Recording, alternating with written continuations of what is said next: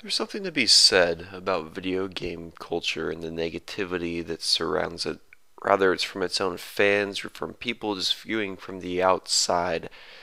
It always seems as though there's just something to complain about, some conspiracy to go on about within the business.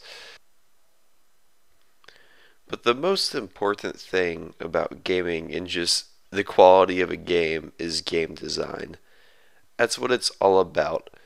Good game design is the most important aspect of creating a video game. If you don't have good game design, you're not going to have anything else. And sometimes we need to look over more juvenile things so we can pay attention more to game design.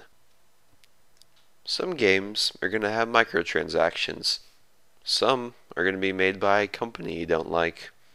Some are going to have ads, and some might be completely free to play and do it perfectly without you having to ever spend a dime. Regardless of this, we need to judge games for what they are at their core, not for what twists the publisher puts on them so they can feed their kids.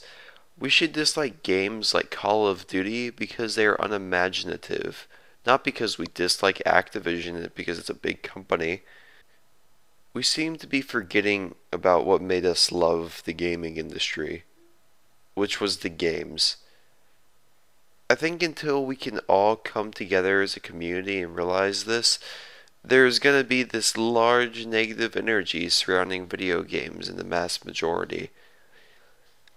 Gaming is an art. Maybe it's time we start actually focusing on the art once again.